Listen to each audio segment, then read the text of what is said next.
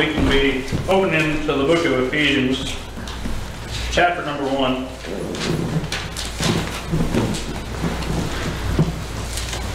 I'm sure Brother Larry understands this maybe more than others. But when you're a preacher and you don't get to preach every Sunday, you have a lot you want to say. Right. So I think that's a warning. I thought about preaching on the magnificence of Jehovah. I thought about preaching on the crucifixion of Christ, the great wickedness of sin. But I think last night I settled on this, our blessings that we have in Christ, or at least some of them. Amen. You will pray for my wife also.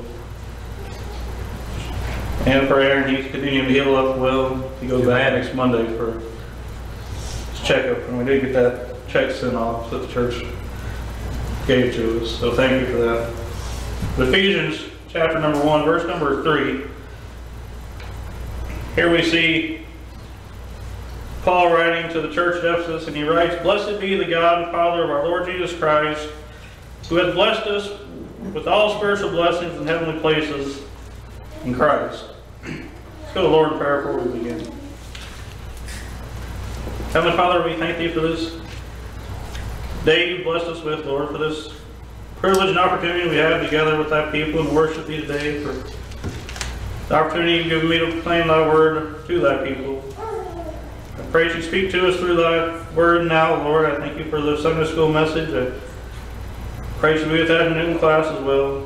That we give Thee the glory and honor in everything that we do here. But we thank You for all the blessings that we have in Christ. Thank Thee especially for His sacrifice on the cross for us, Lord. I do pray for those that don't know Thee as Savior today, that if it would please Thee, You might save one among us. Well, we thank You for Your goodness and faithfulness towards us. Let's go with us now, I pray. In the name of the Lord Jesus Christ, we ask all these things. Amen. Amen. I was teaching at Calvary through the book of Romans. I don't remember exactly at which point, but I almost came overwhelmed at the amount that we receive through Christ, the amount that He has done on our behalf. Amen. So this is certainly not a comprehensive list that I'd like to go through today. Well, I do have quite a few scriptures that I'd like for us to look at. We see here Paul says that He's blessed us with all spiritual blessings in heavenly places in Christ. We can mark it down that all spiritual blessings come to us through the person of the Lord Jesus Christ. You're right. One thing someone pointed out to me, that these blessings are in heavenly places, so they can't be taken away from us. Amen. They're not here on earth where moss and rust do corrupt. That's it. But blessed be the God and Father of our Lord Jesus Christ, who is blessed with all spiritual blessings in heavenly places in Christ. So Paul goes on to mention how He chose us and predestinated us and how God adopted us. But I'd like to go to 2 Timothy to begin. 2 Timothy chapter 2, probably the most obvious, even though it's not widely accepted in quote-unquote churches today. 2 Timothy chapter 2, verse number 10.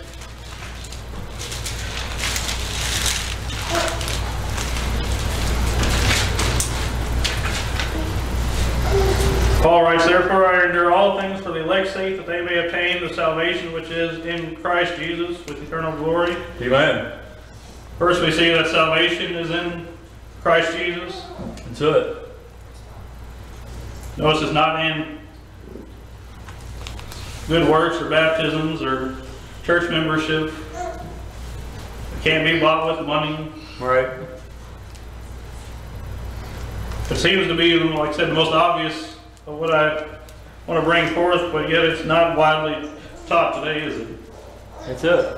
Most people teach that you have to be a quote-unquote good person, you have to have enough good works, you have to be baptized, you have to join this church, you have to give this amount of money. Right. But salvation biblical, true salvation can only be found in the person of Christ. Amen. And as I know Brother Larry said many times, if you're trusting in anything else, I would check out what you have. But isn't that what most people want today, is salvation and good works? That's it. Something they can do, something they can trust in, but really there's nothing better to trust in than simply Christ and His finished work on the cross. What does Acts 4 tell us? Turn there real quick. I'll mess it up if I try to quote it. Acts chapter 4, verse 10 through 12. It says, "Be it known unto you and to all the people of Israel that by the name of Jesus Christ of Nazareth, whom ye crucified, whom God raised from the dead, even by Him, that this man stand here before you whole." I believe it was here Peter and John had just been arrested because they had healed a person. Then it says in verse 11, "This is the stone which was set at naught of you builders, which is become the head of the corner. Neither is there salvation any other, for there is none other name given or under heaven given among men whereby we must be saved." Once again, we see salvation is in none other than the person of Christ. Amen. There's no other name given under heaven, he says, given among men whereby we must be saved. So it's not in Buddha, it's not in Allah, it's not in Muhammad. Amen. It's not in Brother Larry or Brother Junior or Brother Jarrett. But salvation is only in the person of Christ, and if you don't know Him as Savior today, that's all we can do is point you to Christ. Like I said, don't trust in your own good works. Don't even trust that your family was a good people, they were godly people. The Jews said they had Abraham as their father, didn't they? That's it. What did Christ say to them? "You are your father, the devil." Amen. So while it may be certainly a good thing to have a godly family, there's no salvation in that. There's no redemptive power in that. Amen. You're right. You know, in my own family, on my mom's side, I have a very godly grandparents. My grandparents are buried at Sunny View. My great-grandparents over at Dotsonville Baptist. There's a lot of quote-unquote Baptists on that side of the family.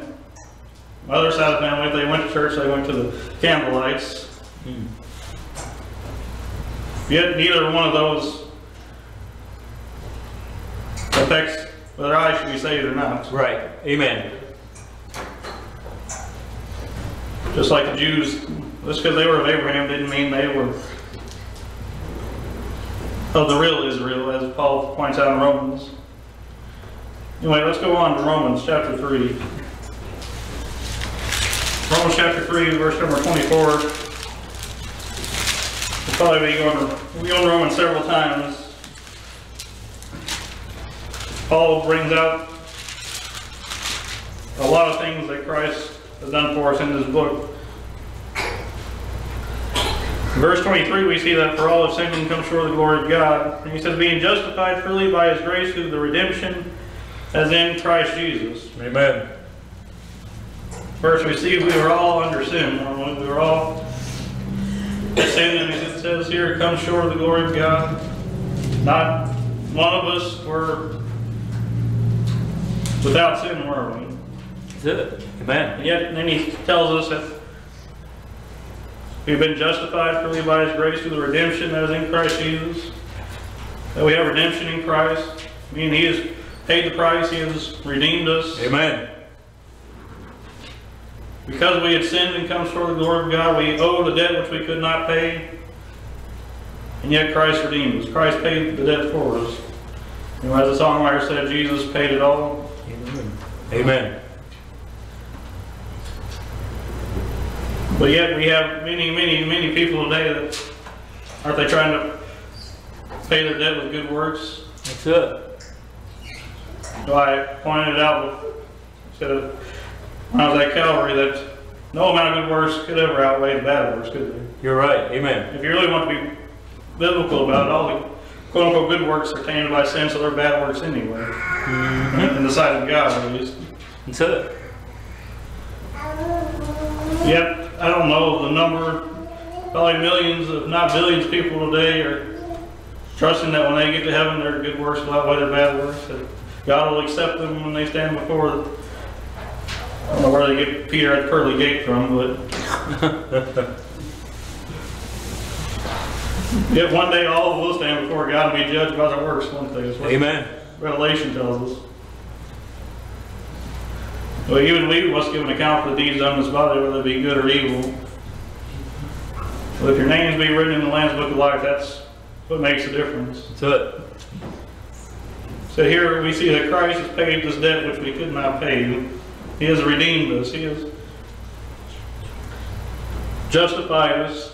As one person said, that makes us just as if we had never sinned in the sight of God. And because He has redeemed us, our account is clean with God, if you will. Amen. Let's go over to Romans 6.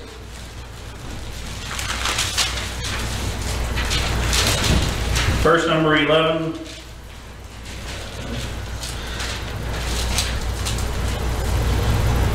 Let's go and read verse 10 as well. It says, knowing that Christ being raised from the dead dieth no more, death hath no dominion over him. For in that he died unto sin once, but in that he liveth unto God. Likewise, reckon ye also yourselves to be dead indeed unto sin, but alive unto God through Jesus Christ our Lord. In Christ we are alive unto God. Through Christ we have life. According to Ephesians 2 and verse 1, we were dead in trespasses and sins, weren't we? Amen. And God quickened us, He made us alive. This is through the person of Christ that He made us alive, that He gave us that spiritual life. Amen. You know, I've often heard and sometimes even used the phrase sin sick, but we weren't just sick with sin, we were dead. Amen. Sin. Amen. Yeah. Well, we weren't limping around on some crutches, we were completely in the graveyard, spiritually speaking, before Christ saved us. That's it. Let's go to John chapter 20, and the same thought.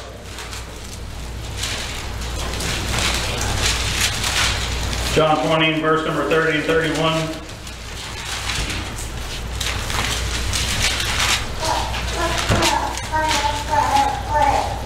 Right after Thomas had doubted, as we often say, and the Lord let him reach into his side and feel his hand.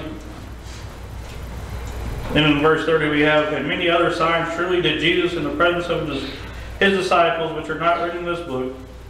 But these are written that ye might believe that Jesus is the Christ, the Son of God, and that believing ye might have life through his name.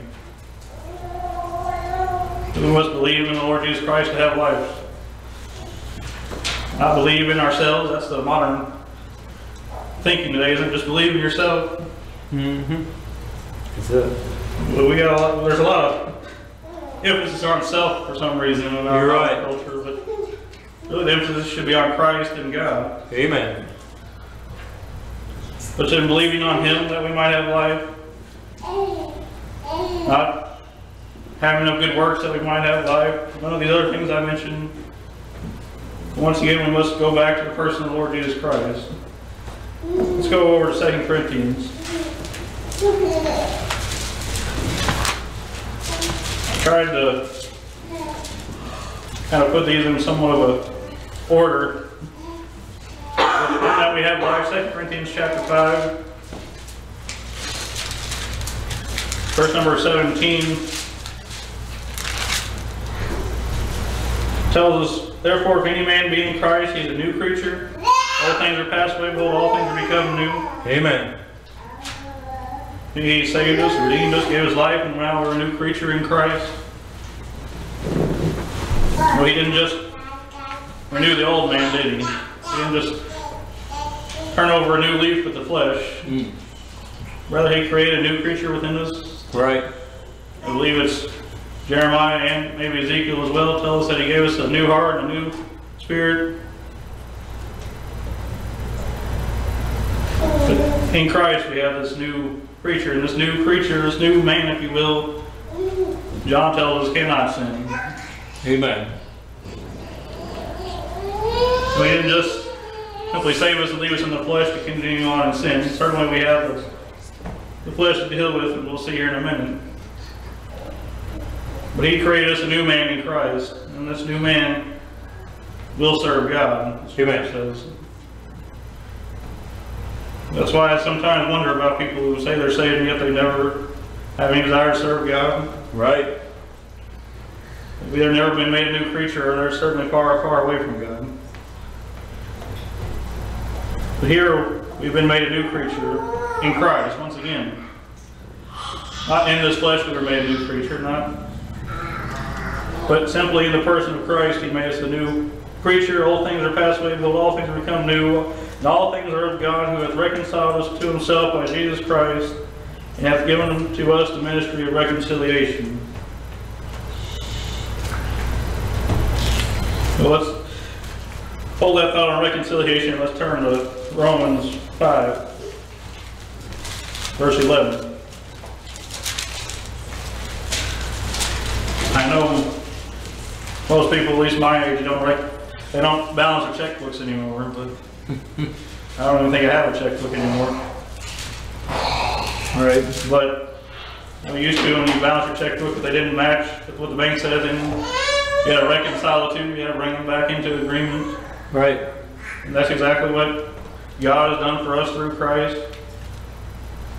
Romans 5 verses 10 and 11 says, "For if when we were enemies we were reconciled to God by the death of His Son, much more being reconciled we shall be saved by His life. And not only so, but we have also joy in God through our Lord Jesus Christ, by whom we have now received the atonement." Amen. This atonement is, I looked up, was the same as being reconciled, restoration, if you will. But like I mentioned earlier, our account was in the negatives, if you will. And God brought us in the person of Christ to a clean slate. He made us back in agreement with Him again. Certainly we were, as it says here, enemies of God. And when I think about that for a moment, how sobering a thought it is that we were the enemy of the very Almighty, of Jehovah. And the very one who spoke the world into existence, controls all things, and yet He described us in our natural state as the enemy of God. Right. That really ought to be it's a terrible place to be, isn't it? Yet so is everyone who doesn't believe on the Lord Jesus Christ. That's it. The very one who opened the earth and swallowed up Korah and his crew, destroyed the old world by the flood, who caused, Sapphira and Ananias to fall down dead at the apostles' feet. And yet in our natural state we were the enemy of God. Even though yet we were enemies, Christ died for us and reconciled us to God, brought us back into agreement with God. Amen. Let's go back to verse 1 of the same chapter. What does it say here? Therefore being justified by faith, we have peace with God through our Lord Jesus Christ. Once we have peace with God, that means we're at rest with God. We're no longer against God. We're no longer at war with Him, if you will. Mm-hmm. It means to be at one with. So not only were we enemies of God, He brought us back in agreement with God. He gave us perfect peace with God. And I think Paul in another verse describes it as peace that passes all understanding. Mm-hmm. But many today don't have peace, do they? You're right. They fear the economy, they fear wars, they fear ISIS in the Middle East, they fear death.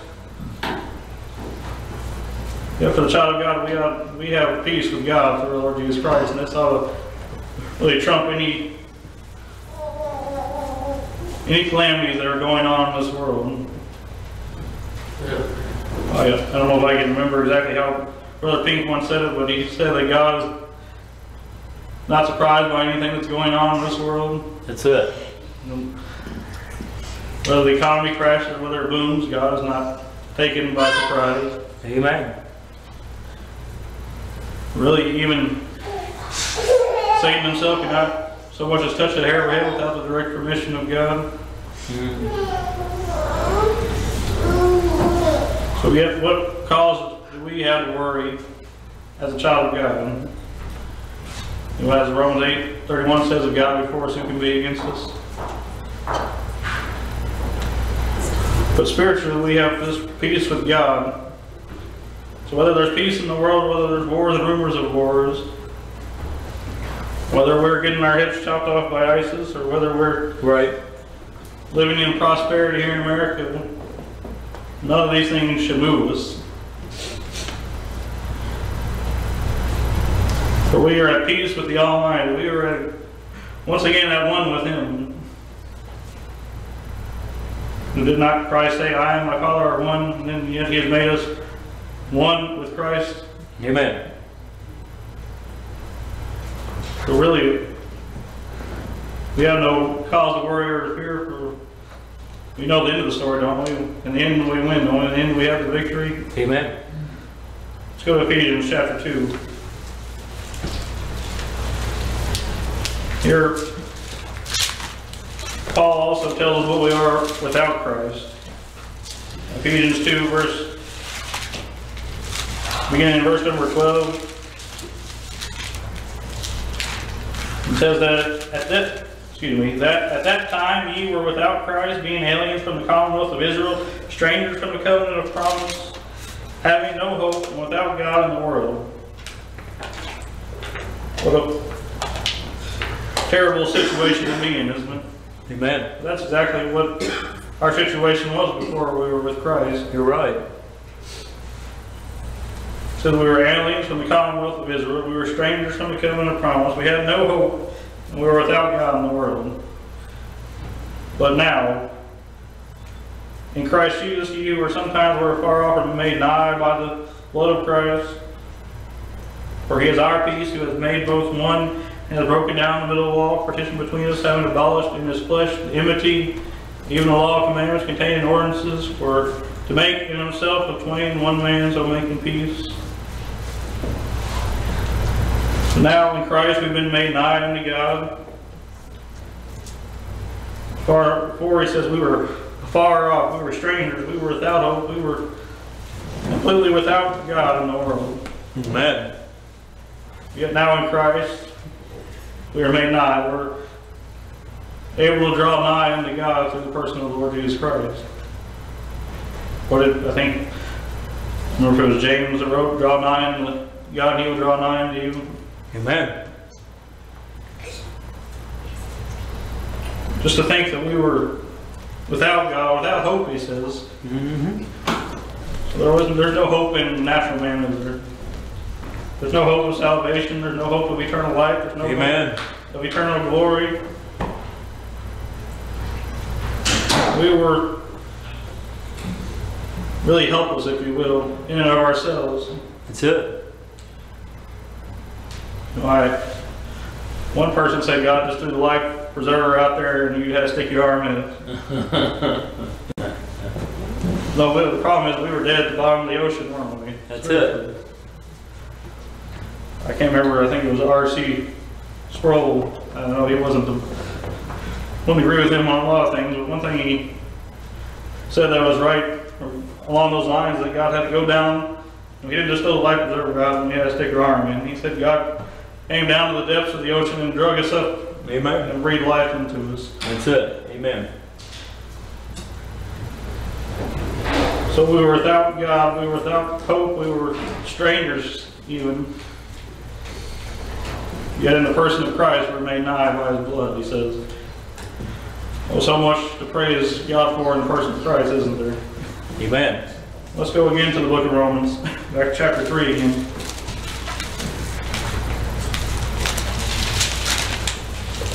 Romans 3, right where we were a minute ago, verses 21 through 23. It says, but now the righteousness of God without the law is manifested, being witnessed by the law and the prophets, even the righteousness of God, which is by faith of Jesus Christ, and all and upon all that believe. For there is no difference. For all sin comes short of the glory of God. Right. We saw we were in sin, completely, utterly unrighteous. Yet now in Christ we have righteousness with God. But even the righteousness of God, which is by faith of Jesus Christ, unto all and upon all that believe. What does the Scripture say of Abraham? He believed God and it was counted unto him for righteousness. Amen. And so it is for us that if we believe God, it shall be counted unto us for righteousness. So in the fact that we have righteousness with God, is one day we will stand before Him, right with Him, not in sin. We will really stand before Him without sin, because we have the righteousness of Christ upon us. Unless that is we trust in our own righteousness. Paul said he desired that not to be the case for him. Philippians chapter 3.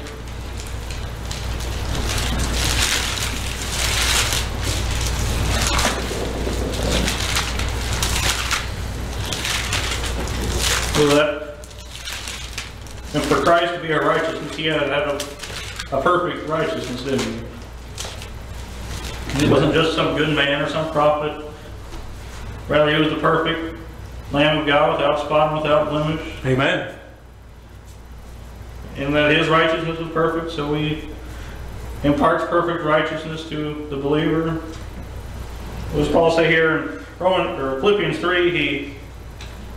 He lists there in verse 4 the things he could boast of. In verse 5 and 6, he says, though I might also have confidence in the flesh, if any other man thinketh that he hath whereof he might trust in the flesh, I more circumcised the 8th day of the stock of Israel, the tribe of Benjamin, a Hebrew of Hebrews, as touching the law of Pharisee, concerning zeal, persecuting the church, touching the righteousness which is in the law, blameless. Paul had a lot, as he said, to trust in the flesh, didn't he? Right. You know, he was, in the eyes of his peers, a great man. He was the Pharisee of Pharisees. He was as he says, touching the righteousness which is in the law, blameless. In the eyes of man, especially his fellow peers, he was a very quote-unquote good person. Mm-hmm. Notice what he says in verse 7, but those things which were gained to me, those I kind of lost for Christ. Amen. Yea, doubtless, and I count all things but loss, for the excellency of the knowledge of Christ Jesus my Lord, for whom I have suffered the loss of all things, and do count them but dung, that I may win Christ. And notice what he says here in the next verse. And be found in Him, not having my own righteousness, which is of the law, but that which is through the faith of Christ, the righteousness which is of God by faith. Paul said he desired not to be found having his own righteousness. The righteousness which is through Christ. All that stand before God trusting in their own righteousness will, too late, but they'll find out their righteousness wasn't good enough. Right. Amen. But we ought to also not be careful of trusting in our own righteousness. We ought to say, as the publican, God merciful to me, a sinner. That's it. What did Paul say? But for the grace of God, by the grace of God, I am what I am. Right. Another brother, I believe, if I remember the story correct, saw a criminal being led off to execution, and he said, but for the grace of God, there go I. Yep. We have no righteousness in and of ourselves to claim, do we? Even if we were a morally outstanding person, even if we gave all our tithes and gave to charity and did all these things and all these good works, if we're trusting in the flesh and our own righteousness, we're trusting in the wrong thing. Yeah. But oh, Christ has given us righteousness through faith in Him. We can stand right before God. We can stand without sin before God. So completely righteous, not having broke the least of the laws in Christ. Amen. Oh, how we ought to thank God for that as well, shouldn't we? Mm-hmm. You know, it's not as some teach that we must keep our own righteousness, or we must keep in our own good works. I'm not saying we shouldn't have good works. When we stand before God, we'll be completely free of that sin. We'll be completely right before Him in the person of Christ. Amen. Let's go back to Romans 8.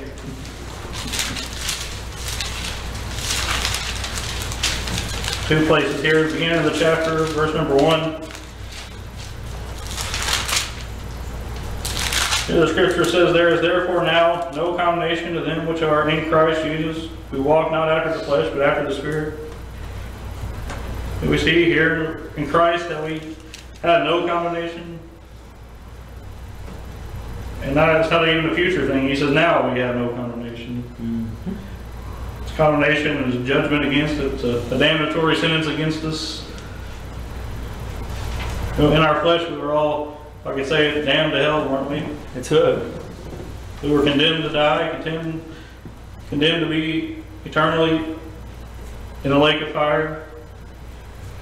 Yet now in the person of Christ we have no condemnation. There's not even, there's a little bit of condemnation, no, there's none at all, he says. Like I said, it's not something we must work to obtain to. It's not something we will hope we get one day, but he says now we currently possess it. Was it the Mennonites? I believe they have a hope of eternal life. Certainly we have hope in Christ, but we have much more than that, don't we? Amen. So in the person of Christ we can have much assurance. Let's go out to the end of the chapter here, Romans 8, verse 38. "For I am persuaded that neither death, nor life, nor angels, nor principalities, nor powers, nor things present, nor things to come, nor height, nor depth, nor any other creature shall be able to separate us from the love of God which is in Christ Jesus our Lord." Amen. Here we see we have the love of God through the person of the Lord Jesus Christ. I know Brother Junior's been taught on it, and Brother Matthew mentioned it as well. But oh, how great is the love of God towards us, isn't it? Amen. Well, 1 John 4:10 tells us, "Herein is love, not that we loved God, but that He loved us, and sent His only begotten Son to be the propitiation for our sins."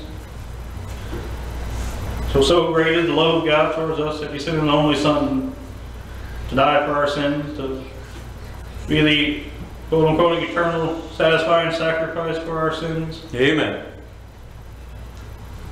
And he says, in Christ also nothing should be able to separate us from that love. No, Satan can't come take it away from us. That's it.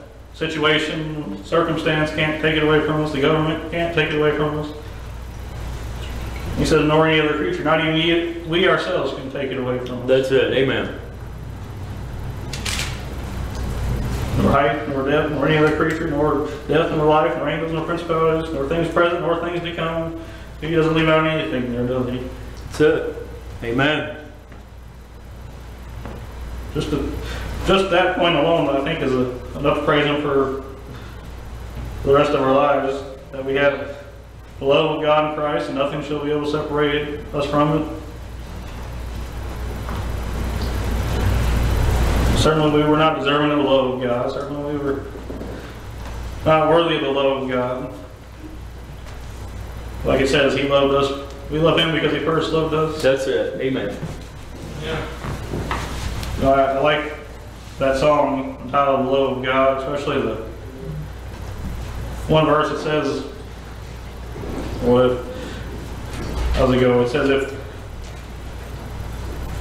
the oceans could be filled with ink, and if the skies were of parchment made, and every stalk on earth a quill, and every man described by trade would drain the ocean dry. Amen. And the scroll cannot contain the whole, though stretched from sky to sky. Amen. Really unfathomable is the love of God towards His people. Yet we possess that in the person of Christ, and nothing can separate us from it.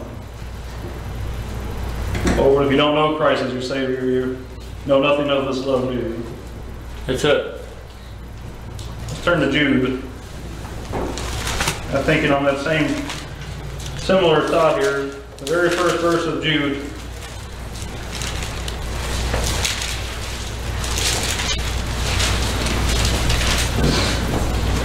Jude begins his epistle and says, Jude, servant of Jesus Christ and brother of James, to them that are sanctified by God the Father and preserved in Jesus Christ and called. Amen. In the person of Christ, we're preserved. That goes along with what we just read about how the love of God cannot separate us, or how we cannot be separated from the love of God. Here Jude says we're preserved in Christ. There's nothing that shall separate us from God. There's nothing that shall take away our salvation if we've truly been born again. But we are preserved in Christ forever. Really, just as Christ lives, then, because we are preserved in Him, just as He lives, we will live. Just as He shall never die, we shall never die. Just as He is righteous and holy and eternal, we shall be righteous and holy and eternal in Him. Amen.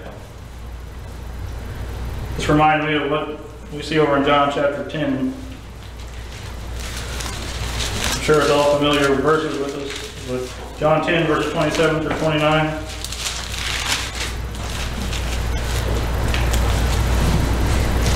He says, my sheep hear my voice, verse 27.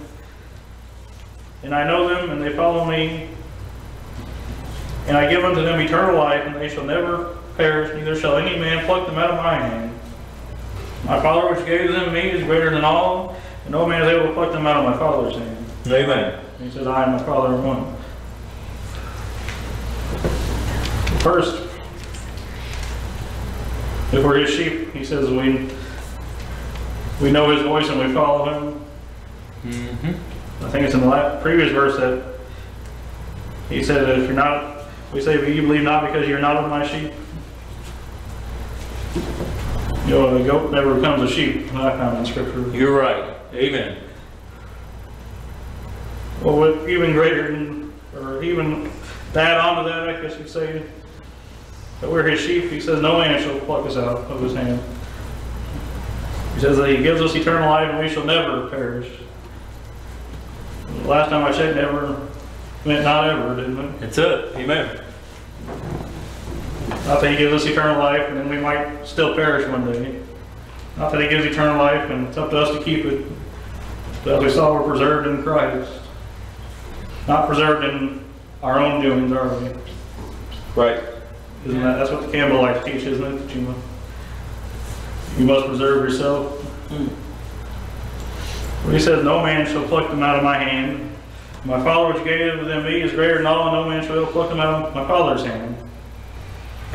The one person said that's double security, isn't it? Mm-hmm. We're in Christ's hand and then again in the Father's hand. That's it. And no one shall pluck us out. Someone foolishly once said, well, no one can pluck you out, but you can jump out.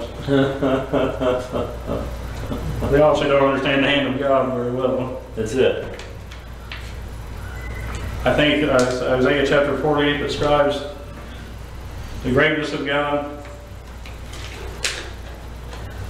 I can't remember exactly how the verse goes, but it describes just how great and massive the hand of God is. That's it. So if anyone ever never wanted to, for some odd reason, it would still be impossible for you to jump out of His hand. I don't know why any, as Brother Down just said, twice born Christian would ever want to be not saved. Right. But rather we have great assurance of it. Amen. We're preserved in Christ, we're kept in Christ, no man can pluck us out, no man can separate us from God. And as Paul wrote in another place, He which began a good work in you will perform it on the day of Jesus Christ. Mm-hmm. Okay, let's go a couple more places. 1 Timothy chapter 1.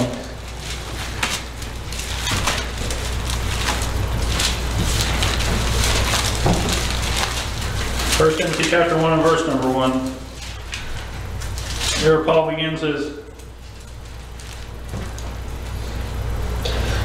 epistle to Timothy, and he says, Paul, an apostle of Jesus Christ by the commandment of our God and Savior and Lord Jesus Christ, which is our hope. Here we see Christ is our hope. might say hope of what? It's Colossians 1:27 tells us he's our hope of glory. Mm-hmm. You know, Titus 2 and verse 13 tells us looking for that glorious period and blessed hope. Mm-hmm. Our great God and Savior Jesus Christ. Christ is our hope that He is coming again one day, that He is going to deliver us from this present evil world. Mm-hmm. Amen. In this life only we have hope. We've all been most miserable with all road. That's why one reason why I despise I don't know if you want to call it a picture of Christ still on the cross. Yeah. Or what's supposed to be Christ. Mm-hmm. Because He didn't stay on the cross, did He? He wasn't defeated there. Amen. Amen. No, He was buried and He rose again the third day. I really believe that's, according to Romans 10, part of salvation, believing He rose again the third day. Amen.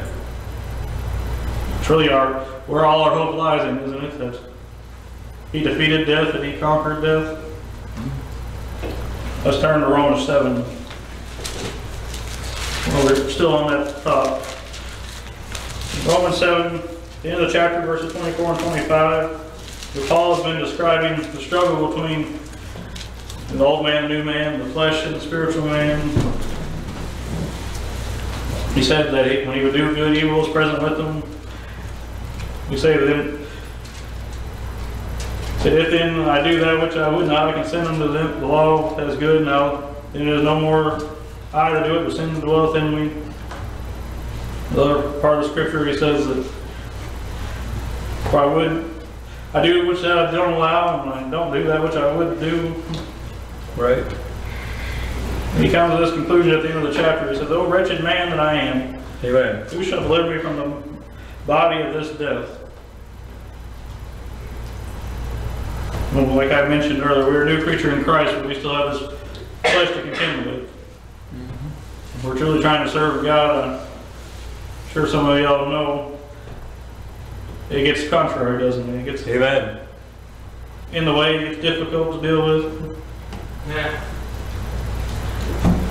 And we often say, as Paul, "O wretched man that I am." He says, "Who shall deliver me from the body of this death?" It was verse 25. "I thank God through Jesus Christ our Lord." For Jesus Christ our Lord will deliver us from this body of death. Mm-hmm. One day we shall be called to meet Him forever, be with the Lord. And one day we shall be changed. We'll lay aside this old sinful body and put on a glorious body fashioned like unto His. Amen. Let's go over to 1 Corinthians 15.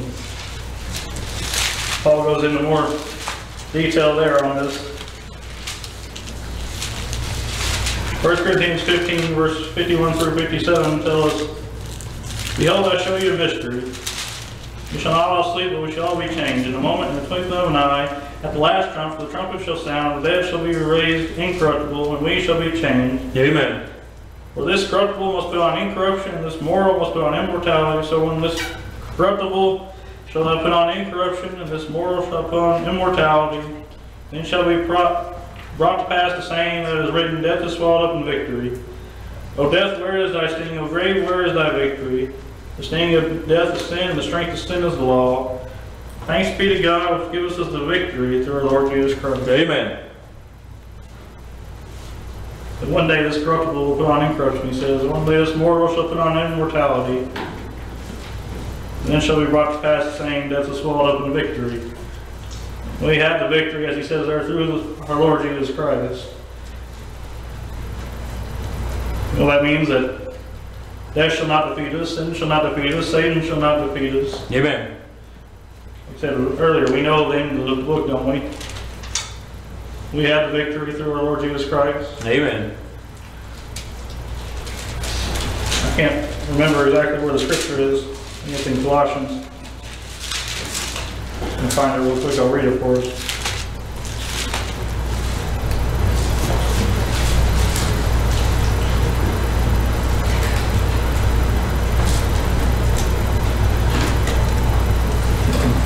see it, but anyway, I know it's where it tells us that we shall be changed and receive a glorious body fashioned like unto his.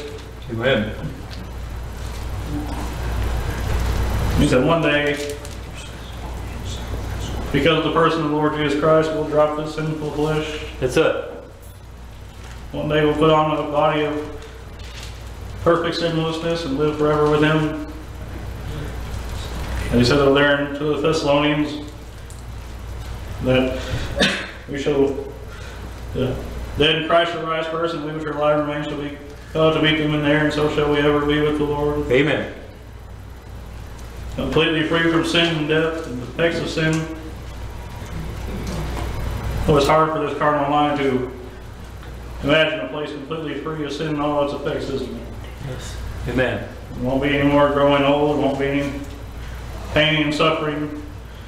No, we won't need these eyeglasses anymore. Amen. No, little Larry, you and me won't have to worry about brain problems. That's it. Little Junior, you won't have to worry about any of your physical problems you've got either. That's it. Amen. None of us will. Sin will be completely destroyed. There won't be any more that struggle that we read about in Romans 7. That's it. Amen. And so shall we ever be with the Lord. And that's, once again, through the person of Christ. Let's go one more place and we'll close. Ephesians chapter 2 again.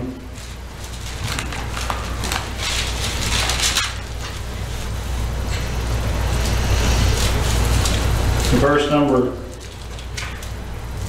let's notice verse number 7, but we'll begin back and let's go ahead and just begin at the beginning of the chapter here. He says, "And you have to quicken, you were dead in trespasses and sins, where in times past you walked according to the course of this world, according to the prince of the power of the air, the spirit that now worketh in the children of disobedience.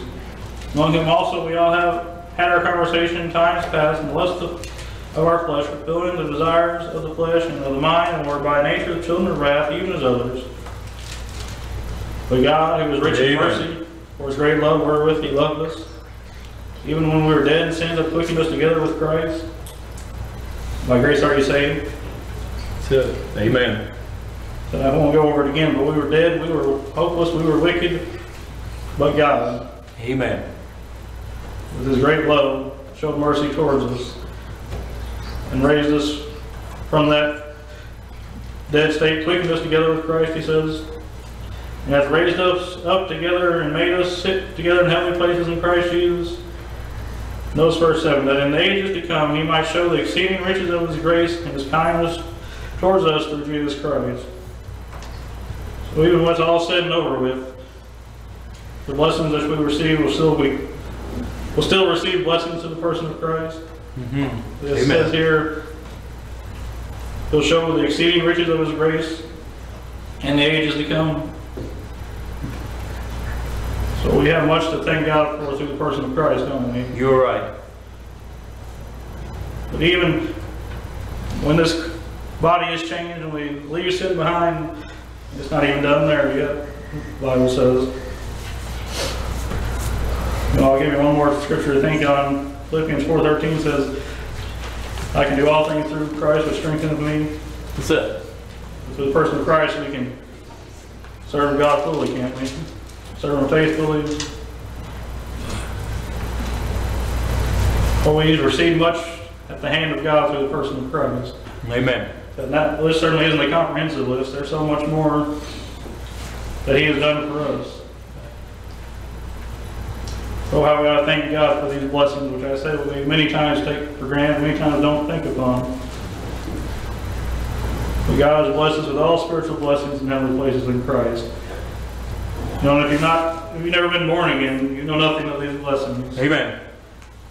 And as I said at the beginning, I can only point you to Christ, and him is the only way of salvation. Amen. So there you go.